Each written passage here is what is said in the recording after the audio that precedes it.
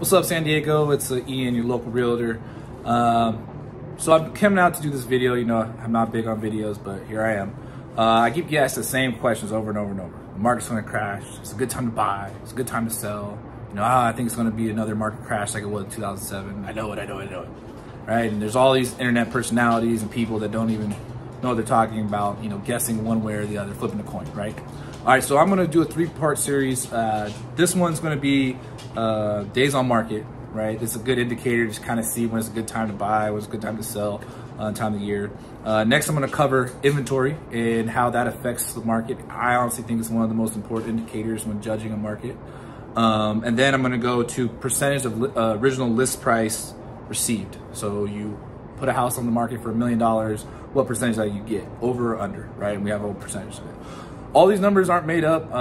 If you have any questions, comments, concerns, subscribe, comment, you know, tell me and shoot me your email and I'll shoot it all over to you so you can see where these numbers are coming from, not just pulling them out.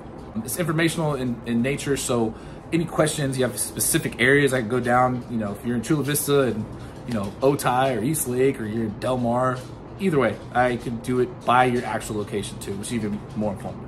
All right, so here we go. Days on market until sale. Days on market, DOM, you see it on Zillow and stuff like that. It increased, right?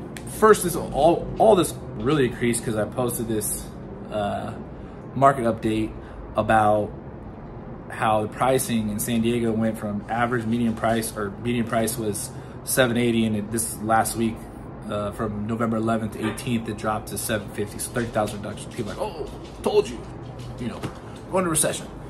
All right, so days on market until sale, how that affects it, right? So if you list your house on whatever, January 1st, and it takes 30 days to sell, cool, right? That's every week. If every house is taking 30 days, it's pretty consistent.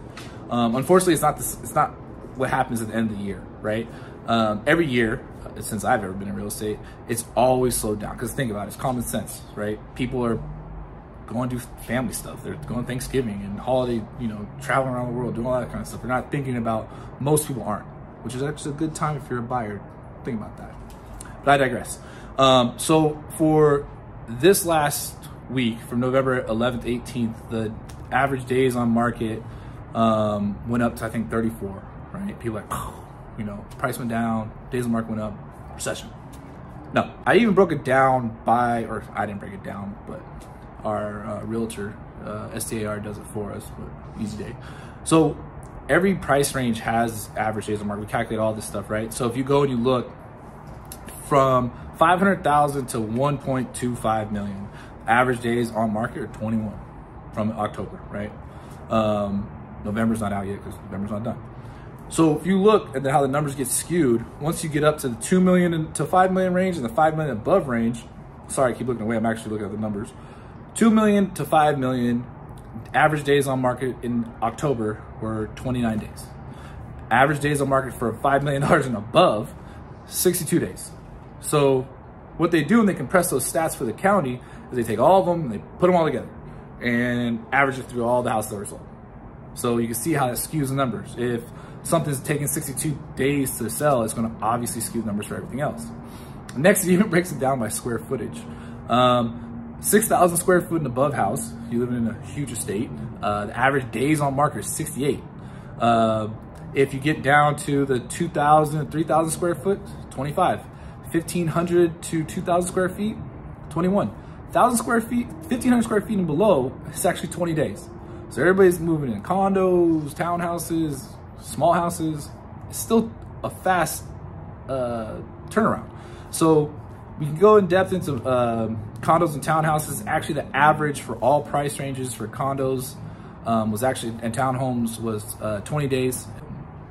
So much faster than they put out.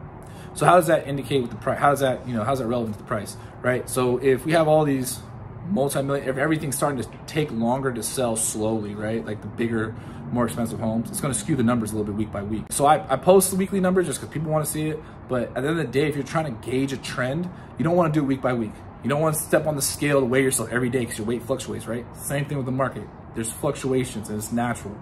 I think doing monthly check-ins and comparing to last year is much more indicative of where the market's going and comparing it to the last couple of years. Don't just do it day by day. So bottom line is, yeah, this last week it's slowing down, so you're going to see more days on market are going to go up, and median average price of homes sold in San Diego is going to go down.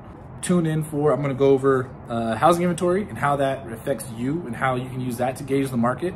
So stay tuned, subscribe. If you have any questions, comments, concerns, feel free to hit me up. I'm a real person. I'll hit you back.